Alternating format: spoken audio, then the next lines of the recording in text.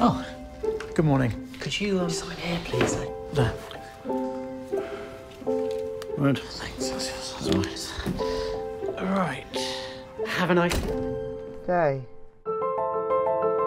Dear Tony, I think it right that you should have the attached, and perhaps you'll find it an interesting, if painful, memento of long ago. Mrs. Ford's will describes the item as a diary. A diary. It's currently with Mrs. Ford's daughter. Veronica. Hello. Hello, Anthony. Veronica and I were together.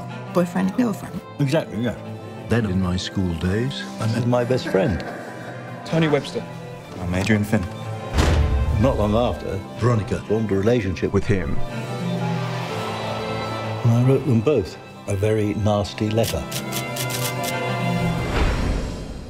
What do you think you'll find in the diary? This is horrible. My best friend mysteriously died. Who's to blame for this event? Something is certainly going on. What is it? What was going on? You're on your own now. What you end up remembering isn't always what you actually witnessed. It was an accident. Legally, yes. Morally, no. So what were you doing there? We may never know the truth. Are we going to address the fact that almost everything you've told me in the last few days, you've told me for the very first time?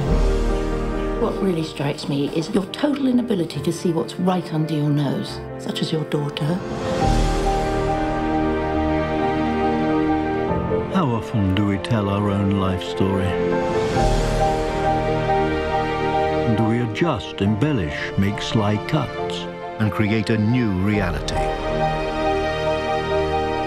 And when everything was coming off the rails, how are we to know that our lives are entwined forever?